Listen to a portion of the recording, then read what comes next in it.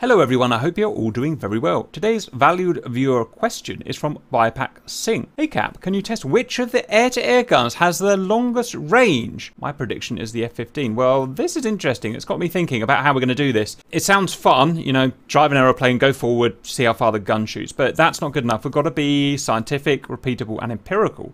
So that means setting it up properly, and I've been thinking about this quite a lot, how we're going to do this. First thoughts were, put the aircraft on the ground in a line and shoot them. Not good enough, because if you put an aircraft on the ground, then the aircraft's angle of attack is A, not controllable, B, essentially random. It depends on the gear, how long is the front gear compared to the rear gear, and all kinds of other stuff like that. So we've been experimenting and found the best way of doing this. So you'll see my aircraft frozen in the air. There are three things we need to control. 1, altitude. 2, speed. 3, attitude of the gun, not the aeroplane. The aeroplane just doesn't matter in terms of attitude. What matters is the gun. So, altitude, we just measure it by going from the top of the superstructure there. How high is that? It doesn't matter. As long as it's the same and it's empirical, it doesn't matter. Speed, we're going to get as close to 300 knots as possible. As you can see, I'm 322, so plus or minus a few tens of knots is the best we can do, realistically, because it's just not that easy. C, the hardest bit, we've got to get the attitude of the gun. Now, the guns are not mounted in a set way to certain airframes. What I mean is, the gun's not pointed towards the nose of the plane. The gun in different aircraft will be pointed in different directions in terms of up and down. We don't care about left and right in this, we just care about up and down. We can find out the attitude of the gun because in some aircraft we will have a gun cross. You can see that is our gun cross there. That is where the bullets are going to fly towards when I pull the trigger. So, to reiterate, height is judged by this object here. Speed is obviously just the speed. And the direction or the attitude of our gun is by that cross there. And we're going to get that cross as close to the horizon as possible. You can see I'm slightly off by a fraction of a degree here. Again, there's only so much accuracy I can do. It's just not that easy. Go and try it for yourself. We're in an F-16 now. We've got the default ammo loadout. As far as I'm aware, different types of ammo won't make a difference. I guess that's something we should probably test as well. Other than that, I've got a bunch of frigates set at 1 nautical mile, 2 nautical miles, 1.5, 1.25 and 1.75, and we can judge the range of the gun. Next problem, the bullets of these guns are not very accurate. No guns are perfectly accurate. So you can see that spread there. Now the airframe is not moving about because I've got to actively pause. That is just a natural deviation of the bullets through a burst of the gun. All of the guns will have the same kind of problem. All we've got to do is take the average. So in this case, we can see this frigate here is at 1 nautical mile. That guy there is at 1.2 nautical miles. And the average spread, if I'm just interpolating here, is about there, which is about 1.05 nautical miles. 1.05 nautical miles. And just because you guys like boom boom, we'll just do it again. Look at the smoke, it's so funny. And you can see it's going to be repeat the same kind of thing there. I'm happy to go for about there, center of the screen, 1.05 nautical miles with the set parameters. So we've got an F-15 here. Everything is set as we need to. The altitude is perfect. The speed is even more perfect. And the gun cross is absolutely pixel perfect. It's much easier to fly this than the F-16 because it's less realistic at the end of the day.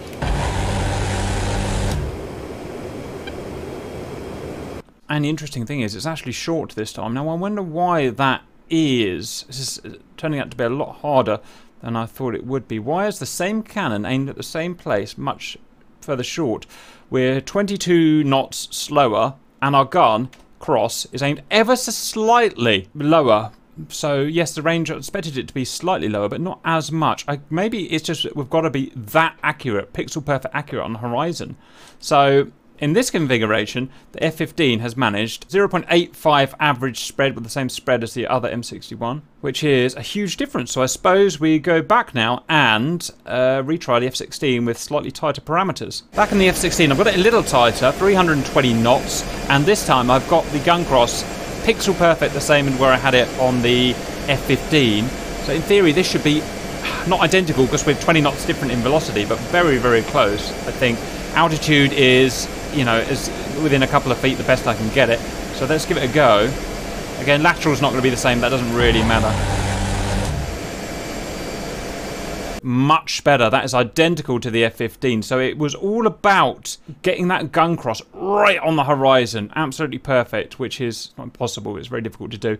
Oh, and the other thing is we made sure we changed the right ammo type. In the F-15 we had high explosive incendiary. We had SAFI in the F-16 before, so now we've gone for high explosive incendiary, the same as the F-15. Should move the frigates this way, I just realised, I'll do it next time. But 0.5, 0.75, 0.9, 0.8, so about 0.85 is closest to the nearest 0.05. Which was, I think, actually... Yes, that was the same as the F-15. Good. So we're all calibrated now, I think. FA-18C with an M61 at the right height, at bang on the right speed, and with my gun cross pixel perfect on the horizon. How about that? Much easier to fly than the F-16. And gunnery, go! I've moved the ships, by the way.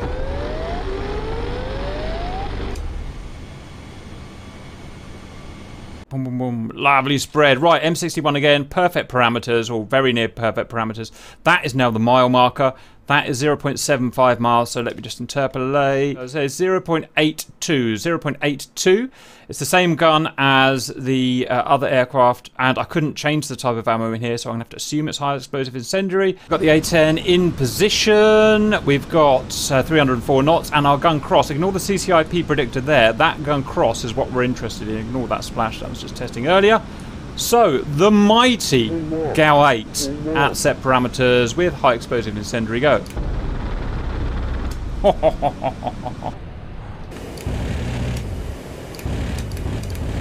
How could you not like that? Pull up. The first thing to notice is it is massively further than an M61, and why is that? Why would a higher, is it high caliber? It's certainly bigger diameter, it's 30 mil instead of 20 mil. How's the muzzle velocity? I mean, what is it that makes a bullet go further? Is it, with all the other parameters the same, is it the velocity of the bullet?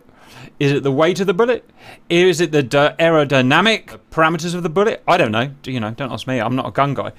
So I need you guys to come and answer that for me. But for some reason, that GAU-8 with all other set parameters is firing significantly further than an M61, which I wouldn't have thought. I guess it's because the bullet is heavier. But we've got 1 mile there, 1.25 miles there. So we've got about there, 1.1 miles about there. Bang on, centre spread. I mean, it's a bigger spread than the M61. That's interesting. But it's bang on 1.1 nautical miles. 1.1 nautical miles. The value viewers are saying higher velocity and lower ballistic coefficient. Ballistic coefficient probably means the drag. Higher the drag, the less far the bullet will go, so that'll be interesting. F5E, 2 times 20 mil autocannons, probably a lot lower muzzle velocity than the other aircraft. We've got it at the right height, we've got it at the right speed, we've got it at the right attitude. Now, however, that is not necessarily a gun cross. That is a depressible gun pipper at 0 milliradians depression. So we're going to assume it's the gun cross. That's the best we can do. And it looks, if you follow the traces, it looks like a gun cross. So we're going to run with that. A lot of deviation, not much accuracy.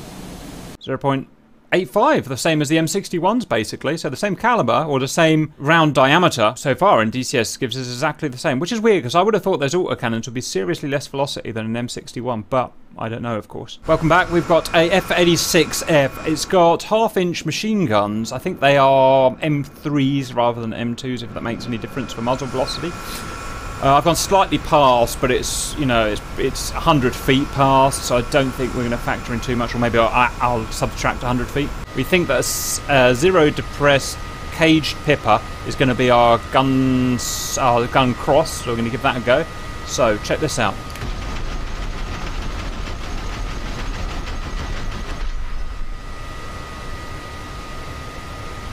I can see some of them ricocheting. How cool is that? Oh look, they're ricocheting. Why does these bullets ricochet but the 20 mils and the 30 mils don't ricochet?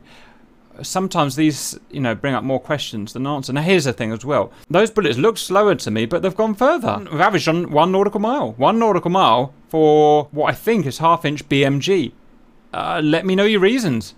Now, it doesn't make any sense to me at all. MiG-15, NR-23, 23 mil, and a 37 or 38 mil cannon. So let's do 23 mil, everything otherwise aligned. We're about 10 feet low, but it's just not an easy plane to get lined up. 23 mil. What a weird spread. What a weird spread. Take that down to a bug, shall we? Let's try that again. No, it literally does that. What a weird spread is that, guys? Bearing in mind the plane can't move. Don't know, can't help you there.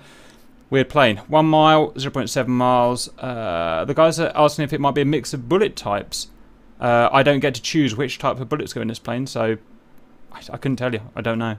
But there's something weird going on there. That is centered on 0.75 miles in the NR23, 0.75 miles. The big one, 38, 37 mil. Wow, look at that for a tight spread. That's exactly on 1 nautical mile as well. So 1 nautical mile. So the big one, which I thought was a really low velocity, which is interesting, assuming it's aligned the same as the 23, I've got to, you know, make some assumptions.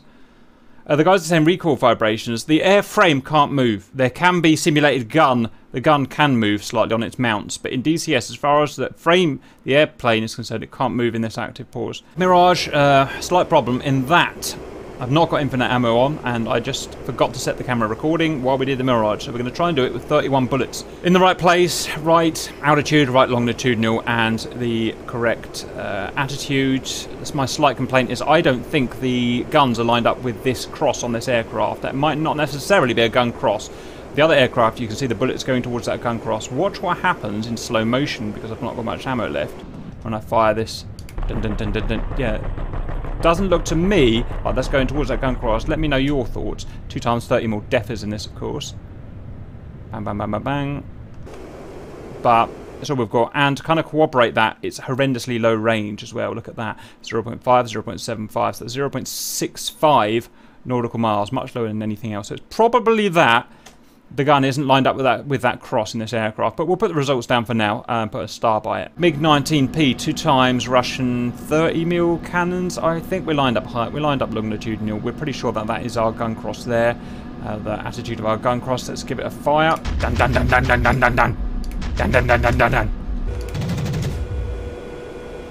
That populate. Okay, you got a spread over. That is the 1 nautical mile. So 30mm in this beast gives us 1 nautical mile. Harrier.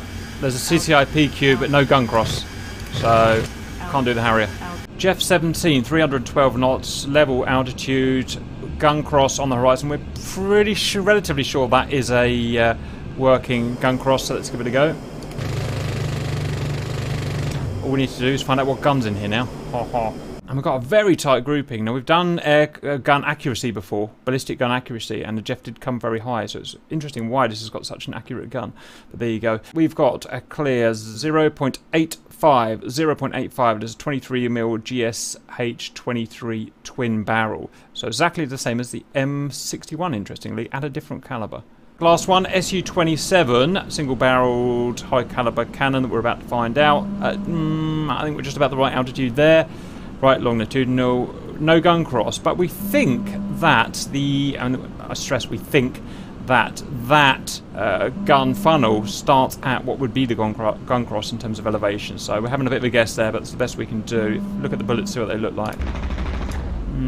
I don't know. Let me know your thoughts, it's the best I can do. We are dealing with a 1 times GSH-31 autocannon, and we've got a pretty reliable spread there at 0.88 I'm going to go for. And the final data, we didn't do all aircraft. Some aircraft just don't have a valid gun cross. An F-14 has a gun cross. It's not aligned at all with the gun. The gun is like 2.5 degrees above it. And there are other examples, vegan, stuff like that, that we just simply can't find a way of doing this with. Also, some of them are a little spurious. The MiG-2K, I'm not particularly happy with that gun cross. The Su-27, not particularly happy with that. So take those with a pinch of salt. But the ones that we're pretty sure we've got a solid gun attitude are F-16C with an M61A1 20mm rotary cannon with high explosive incendiary tracer rounds with 0.85 nautical miles. Exactly the same as that was the F-15C with exactly the same kind of gun, the same kind of ammo. F-A-18C was slightly short. However, it's unlikely that the gun's any different. It's probably just I set the aircraft up slightly insufficiently. The king today, a lot of you probably would have thought this for whatever reason, is the A10C with the GAU-8 rotary cannon, high velocity, 30mm with 1.1 nautical miles. She is the king. F5E 20mm autocannon, surprisingly for me, the same as the M61. So it'd be interesting to know if anyone has the velocity of that cannon versus that cannon to see if they're the same in real life. That would be interesting, what that muzzle velocity is. Next, half inch for the F86 at 1 nautical mile. The second best, essentially. Why is that so good? Assuming we've got the gun datum right. Don't know. Let me know your thoughts. MiG-15, NR23, 0.75 miles. They are notoriously low velocity guns, so that doesn't surprise me. However, the M37 is 1 nautical mile, which doesn't make any sense to me at all. I know they are very low velocity, bomber cannons. Why would they be so high? I've got this feeling that the guy who designed this MiG may have designed that cannon there aiming up an extra degree or something, or a fraction of a degree. That would be my thought, but let me know what you guys think. Mirage 2K with a DEFA 30 mils was the worst here at 0.65 nautical miles. It's my suspicion that that gun cross simply isn't correct as a gun cross, but let me know your thoughts. MiG-19, 30 mil twin autocannons at 1 nautical mile. Why is that so good? Dunno. Let me know your thoughts. JF-17, the most accurate gun in the game, at, as proved by a separate video that I'll link in the video description if I remember, at 0.85 nautical miles. And then the Su-27, we weren't particularly sure that we had the gun datum, but it looked okay at 0.88 nautical miles. So you guys now take away that data. That is the testing, literally the ballistic range of these various cannons. What we've not tested is how effective the range is in relation with the onboard aiming sight, but I've got no real way of testing that empirically. I can go and do a dogfight and say this probably is longer range than the others, but it's not scientific, it's not empirical, it's just me saying my thoughts, whereas this, what we've done here, is fully scientifically provable. That's all I've got to add. I hope that was useful and see you later.